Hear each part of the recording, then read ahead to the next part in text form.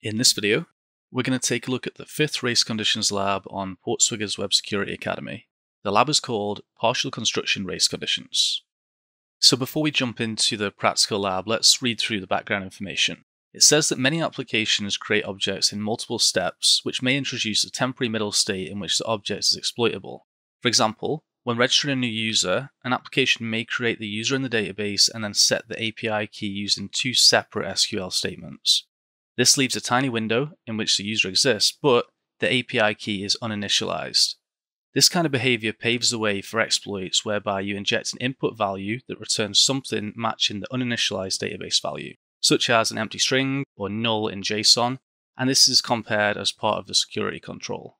Frameworks often let you pass in arrays and other non-string data structures using non-standard syntax. For example, in PHP, you can send an array like this. So you've got param square brackets equals foo, and param is the name of the array, as you can see here, and foo is the value which has been inserted into the array. Similarly, you could send 2 get parameters. The first one is param equals foo, the second one is param equals bar, and that will insert both of those values into an array. Or you can just send off the square brackets on its own beside the variable name, and that will create an empty array. Ruby on Rails lets you do something similar by providing a query or post parameter with a key but no value. In other words, param with key in square brackets results in the following server-side object. In the example above, this means that during a race window, you could potentially make an authenticated API request as follows. And here we have a request which is sending an API key with an empty array, and because the API key hasn't yet been initialized, that would actually return true. Note, it's possible to cause similar partial construction collisions with a password rather than API key. However, as passwords are hashed, this means you need to inject a value that makes the hash digest match the uninitialized value. Okay, with the theory out of the way, let's take a look at the lab. The description says, this lab contains a user registration mechanism. A race condition enables you to bypass email verification and register an arbitrary email address that you do not own. To solve the lab, exploit this race condition to create an account and then log in and delete the user Carlos.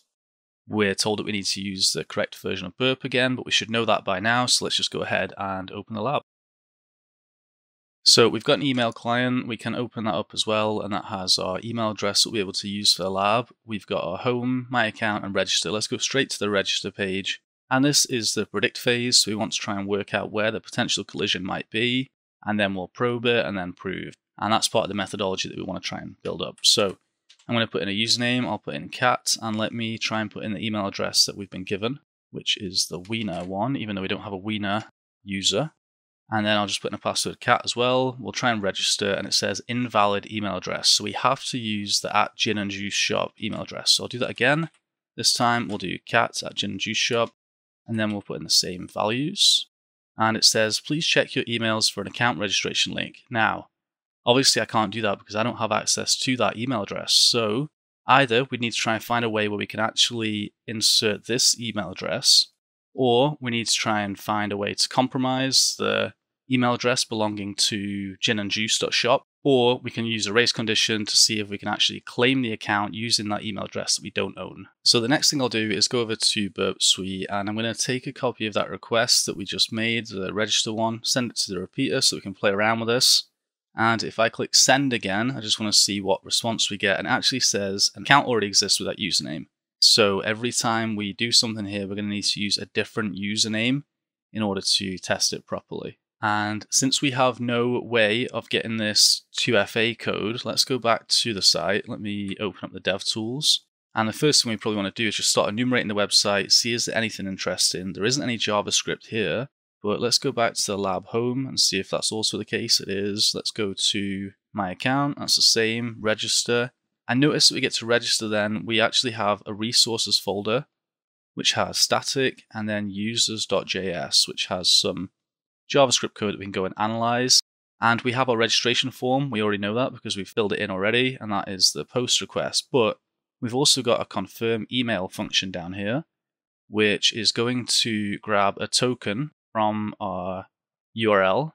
And so we need a get parameter called token, and then it's going to send that to /confirm as a post request along with our token. So we could just have a go at that. Now what I'll actually do is just do this here. Let me do confirm, and then we'll do token is equal to, I'll just put in here any value, and it takes us to a confirm page, so we can confirm our token. I'm going to click confirm as well, and it says incorrect token. All right, I just wanted to step through that process so that we have all of the requests that we might be interested in burp. So it's this post request that I'm interested in. I'm going to send that through to the repeater, and then we can just go and play around with this. And we basically want to do what we saw on the lab notes. So why don't we try and change this token and say that it's actually an array? And we get this other message back saying incorrect token array. Okay, so we can play around with this. Let's try and change that to 0 because maybe an uninitialized value. And we get the same. Okay, what about just uninitialized array? And this time we get incorrect token array. Let's try and go back. Can we just set this to empty? We get a forbidden here, 403 forbidden, with an empty token but no array. Let's set that to 0. And now we get incorrect token. So just by playing around with this, we've got 3 possible outputs. One is incorrect token. If we change that to be empty, we get a forbidden. And if we change it to an array, then we get a message saying incorrect token array. So we're supposed to infer from this that an empty token is forbidden because the developers have put in some kind of protection to make sure we can't submit an empty token. But potentially they've forgotten about the array option because we get the incorrect token array here. So maybe we can use that null exploit with an uninitialized array to confirm this token. So let's move on to our benchmarking stage. So my instincts here would be that we need to create a new account, and we're going to need to have a new email address for that. Sorry, a new username for that. I'll change this to cat1. And then as soon as we've registered it, we want to try and very quickly go and see if we can verify the token and have it set to this empty array. So I'm going to create a new group, and I'll add both of these tabs to the group. I'll call it race and change the color. And then we can go to the single packet attack and we'll click send. The first one comes back and says, please check your emails for the account registration link. And the second one comes back again, incorrect token. Okay, so if we have a look at the bottom right here, we can see that the first response came back in 194 milliseconds and the second one in 82. So if we checked the token before actually registering the account, that's obviously not going to be valid at that stage. Perhaps we can just put in a lot more of these token verifications. Let me try and do like 20, something like we normally do. And then I'll just go back to the very first one. Let's change this to cat2 and we'll send it in parallel. And then we can just go and have a look through these and see is there actually any difference in the responses. You can see in the bottom right, there is some variation in the timing. So maybe we would just get one that aligns. And I think I did actually get this working on a fluke at one stage, but it's not a very reliable way. So the other thing that we could potentially do is that connection warming thing. And I did also try to do this. We can go and grab like a get request. We'll send that to the repeater as well. And then just put that into our group. And let me change this to cat3. This was from another one of the labs that we used where we sent a get request first. So that comes back in 128 milliseconds. And then the second registration request comes back in 228. And then we've got 78, we've got 128. So yeah, these are all coming back too quickly. So we need to rethink our approach. So let's move over to Turbo Intruder. And we've done a couple of scripts with this so far already.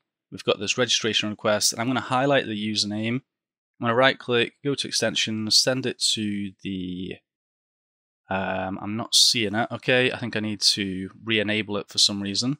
Let me disable it and load it again. This happens to me quite a lot, so if it also happens to you, maybe you can let me know why. And now if we go back to extensions, we now have Turbo Intruder. We'll send it to the Turbo Intruder. And then we get up this template. It's currently at the last one used. I'm going to change that to the single packet attack. And this is just Python code. If we go up to our request up here, we can see this is where the placeholder is for our username. So each time we're going to insert a username here into this request.